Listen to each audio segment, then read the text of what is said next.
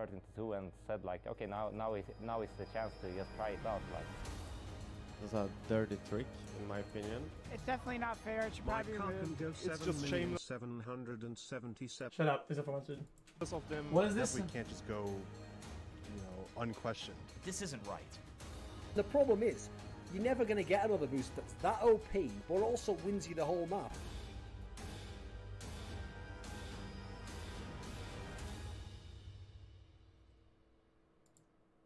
What if you had a secret strategy that was so unprecedented, so dominant, that using it might not be worth it? Honestly, I don't know, I am genuinely speechless. It's made me so upset. When you finally used it, how would you feel? I mean, the map is called Olaf Pass for a reason. Smith looking confused and dazed, and it's going to be a follow-up. What is Olaf Pass? I don't understand that before. You've got to be kidding me. Takes down Hiroshima as well. Counter-Strike has always been a strategic game. I'll watch a video. But those strategies evolve, even on maps that have been around forever.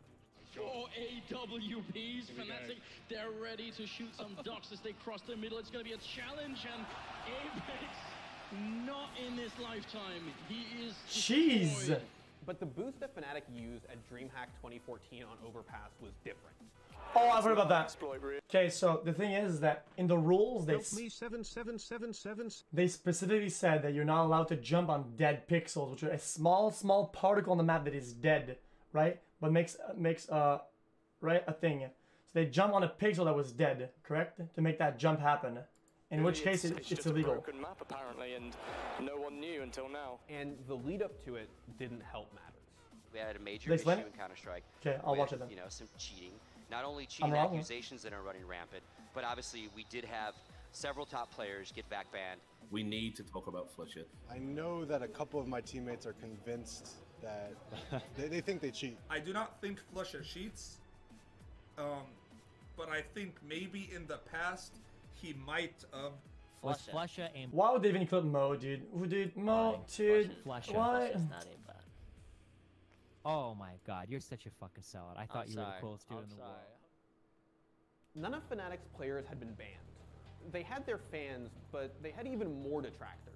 It's always easy to hate on the top dog, and Fnatic was the best CSGO team in the world. Love your streams, been enjoying them for about 4 months now, and just want to thank you for getting me through the hard time. Guys, I'm gonna turn GS off just for this, Get okay? your fat fucking schnoz out of the way. Fuck off, dude. Fuck off. They take first seat in the group over the favorites. Fnatic 16-14 victory on Mirage. What a game. They only got the second seed, and their quarterfinal matchup saw them face off against LDLC, the French LDLC that was considered second best in the world at the time. Yes, Jönköping, are you ready? It's LDLC versus Fnatic. Make some noise. This could potentially be a grand final match right here. It's some noise, boys. Top 2 teams in the world about to face off in a best of 3. LDLC took the first map, Dust 2, marking the first time they took a Game 1 off of this Fnatic roster. But Fnatic fired back with a statement victory on Cash to even the series. The deciding map was Overpass. That's it, the perfect game here. It went to the third map just like Overpass. we were all praying that it would, and this is such a good matchup right now. Overpass is considered a CT-sided map, and Fnatic lost their first T-side half dramatically. 12-3. Holy shit! Really terrifying at the moment here. GG. Pistol round means everything. Otherwise, Fnatic could end up crashing out of this quarterfinals essentially in the final map. That would be a devastating result for them, obviously, and home turf here. This is when Fnatic finally deployed the boost. Do they have a weird boost going on currently? Yes. Look at this boost. Oh my god. This is beautiful. He can look over to the restrooms as well. The triple boost allowed Fnatic to see a huge portion of the map from the CT spawn. And though they used it in the pistol round for information, they had lost that too. They are going to have to fight their way back to prevent the defuse from happening. Damn, they knew where they're coming from and they still lost. And there's the kill. Shots comes in. That's trash. It's going to be a 1-on-2. He just has to defend. It's a one headshot. He needs to pick up a second one, and he's going to get it. Double kill. LDLC. Come on, man. With that B push. Even though Fnatic had the boost available, they were running out of time. 13-3. After the pistol round, LDLC only needed 3 more rounds to win the series.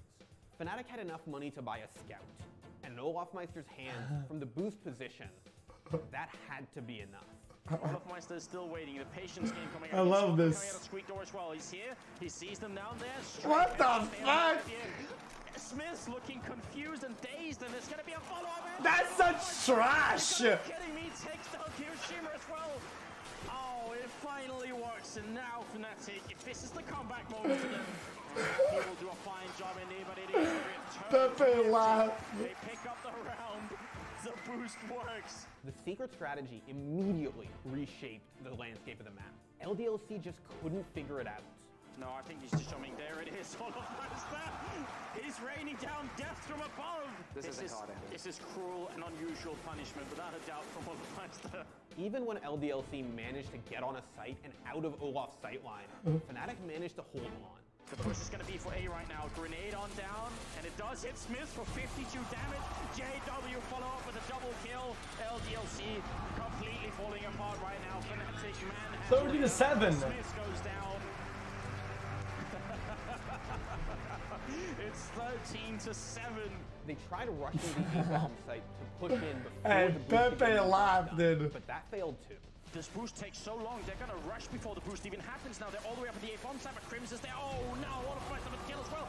They had this so well timed, but it's not enough. The bomb is dropped inside, and Fnatic, they are still just a brick wall. There's no getting through here. This was a great idea. Why is it so funny? I love this. 13-13, a broken LDLC finally called a timeout to see if they could figure out a counter strategy. But it wasn't enough. While LDLC eventually figured out where BOOSTMEISTER was firing from, they never managed to eliminate the threat he posed. They're trying to figure out the angle once again here. They're trying to see if they could potentially get a cleaner shot. Look at this, now Happy. They're so tilted. BOOSTMEISTER sees it coming. They've accounted for this, Fnatic. They're one step ahead. Boost gave Fnatic the win. Shit. It was their ace in the hole, in the purest sense. It was very hard for them in the first half. They only got 3 rounds. It was 12-3 in the first half. They lost the pistol round on the follow-up half. That should be the end. That's when you lose. And then they pull up an ace out the sleeve, and they do it for just every single round. They're on out flush against the double. It's down to Smith. No chance at all. Fnatic, they make their way to the semis of a 5v1 tournament here. Pronax with a final kill. 16-13. Hey, GG. Hey, sir, guys, GG. Good game, sir. It was a lot of fun. I enjoyed it. Have a good day, sir.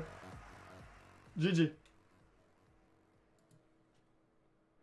After the win, Fnatic's coach Devilwalk said in an interview that he believed the better team had won. I mean, I feel sorry for the LDLC guys because they played an amazing match. They played way better than we actually did, but we had more knowledge about the map, so we won because of that. While Fnatic certainly had their fans, especially in Sweden, they had their detractors too. And after the boost, which had proven so dominant, the backlash worsened. It was like such a low point. I mean, I have had much hate through the whole career, pretty much, in CSGO, but this thing was just like, it was so much at the same time. They did a baby rage. Oi, guys, my team lost because they jumped on the plate and they shot me with the gun. It was very hard for me as well as the others. The DreamHack admins, looking at the boost, tried to figure out if something about it was illegal. And fans on social media pointed to an old 2013 DreamHack rulebook that prohibited so-called pixel boosts. This would have applied in 2013, except the current rules didn't prohibit those kinds of boosts. The rules that has been pasted on a lot of social medias is actually DreamHack Summer 2013 rules. So those rules has not been the rules in the tournament. The tournament, the tournament rules has been delivered to all the teams in advance of the tournament. Guys, I'm talking about the fans. I was speaking for the fans. I was saying, he was saying backlash, and what I was saying is that the person saying the backlash is, my team lost. And in that rule, there is no pixel boosting is okay. The initial call from admins was to replay the second half of Overpass the next day, but the decision was debatable. It's not an exploit. It's in the rules that you can use this boost. It's not considered an exploit. It's clever use of mechanics. They discovered that 2 aspects of the boost Fnatic used were illegal. but also that a boost that LDLC had used in the first half was also illegal. Oh! After hours of demo review, is they found that both Smith's and Olofmeister's boost took advantage or were subject to this one texture bug that could be applied to both of them. And so they found their way to just say, both of you are at fault actually, and so we'll replay. The nature of the discussion that followed between the two teams is still unclear. Thorn claims that LDLC refused to even replay the second half, but the result that fans got wasn't a replay at all. Fnatic has forfeit the match between against LDLC. Okay. So this is final and LDLC is through. They're gonna face off against Navi at Yikes! Even though both teams used boosts that turned out to be illegal, it was Fnatic who were made out to be villains. The community decided that... What the fuck? That's just trash. What if they won? What if they lost? Right? And they just said, hey, remember the boost you guys used once? That's cheating. If you use a glitch once or 17 times, it is the exact same punishment should be applied. They weren't geniuses for their discovery. They were evil masterminds. Like, it's just shameless of them, and they're just a top team who doesn't need to do something, doesn't need to do exactly like bug using in order to win, and it was unnecessary, and they should replay it. Yo. In the immediate baby rage. Event, the team wasn't exactly having a good time. Like, let's say it was more than half of the, or yeah, more than half of the team, I guess, that wanted to quit. Several members of the team considered just quitting. They weren't really known for CS before Go, and now firmly cast as the villains, they were outsiders. But I understand it was way worse for Crims and Olof that haven't. They were like coming in and being new to the top scene, kinda, you know, and like being praised by everyone, and then suddenly on one game they are hated by the majority, you know. So I think it was hardest for them. Okay, so the problem I have with this is that since they both used the cheat, I don't know why they're replaying it, right? They both used trash mechanics and one team won, right? There should be no replay. Dude, both teams used the dead pixel. Why even replaying it? I don't understand. But in the end, Fnatic stuck it out, and CS history is all the better for it. In 2015, it doesn't matter if one used a different one or one that they use more times. It doesn't matter. Same roster went on to win that's my mentality with it. 3 majors, and Fnatic became the only organization with 3 CSGO majors to their name. The lineup is one of CSGO's truly legendary rosters, driven by a desire to prove their haters wrong and make history. And replay? Are indeed your ESL 1 Cologne 2015 champions, winning back-to-back ESL events, but of course, more importantly, winning back-to-back majors. Now 3 major titles in their trophy case. The boost itself also stands out. Today, it's hard to imagine that a boost so powerful could ever be discovered and then somehow kept secret for months until it could be pulled out in a major tournament.